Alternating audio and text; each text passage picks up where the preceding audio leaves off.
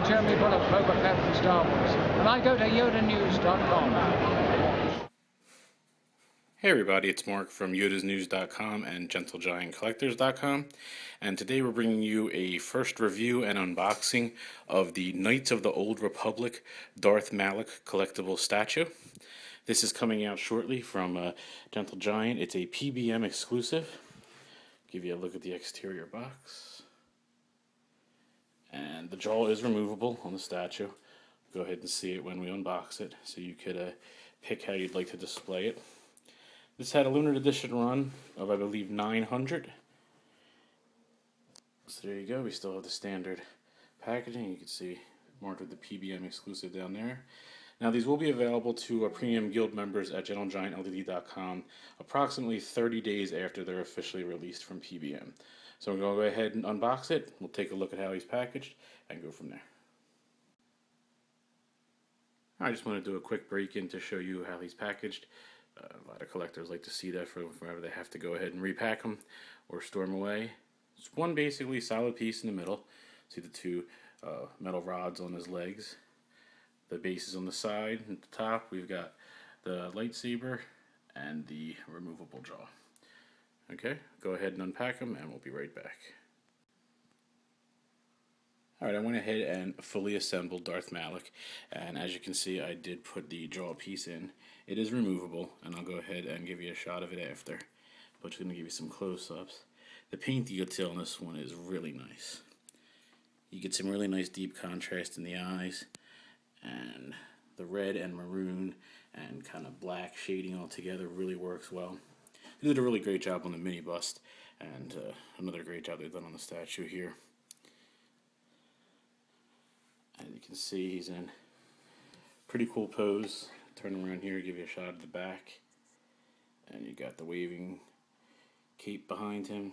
You have the classic base that you get with most of the statues these days. Moving around a little further here. Show you an angle from the back. Give you a close-up of the hilt. Really, really nice detail. Paint applications on it are really well done. I don't really see any misses or anything at all. I mean, the lines are really clean all over the whole piece.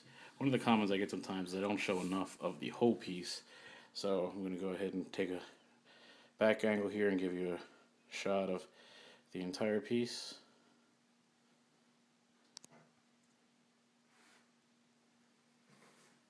And if you just give me a second, I'll go ahead and take off the jaw and show you how it looks like under there in just 1 second. Alright, I went ahead and removed the jaw, and so you can get a better look. I'm going to try to give you a look right upside there. It is actually completely finished and sculpted in there. Let me see if I can give you a better angle. There we go. And as those familiar with the story know, Malak's jaw was removed in a lightsaber battle with Darth Revan. So this gives you the choice of displaying it with or without. And here, I just put it right here on the base. Give you a little close-up of it. It's very easy to put on. So it just goes ahead, goes over the side, and is easily snapped on. This will give you a little better detail of the face with the jaw removed. And again, these are limited to 900. Again, it's a PBM exclusive, which basically means they're the distributor. So anyone who distributes PBM items can pick it up. So you'll be able to get this at various online stores and retailers.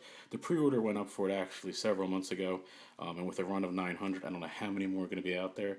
But if you are a premium guild member, you will be able to get your hand on a limited amount of these about 30 days after a mass release. And this is set to come out, I believe, around the end of September. So look for it soon, and thanks for checking out Yodasnews.com and GentleGiantCollectors.com.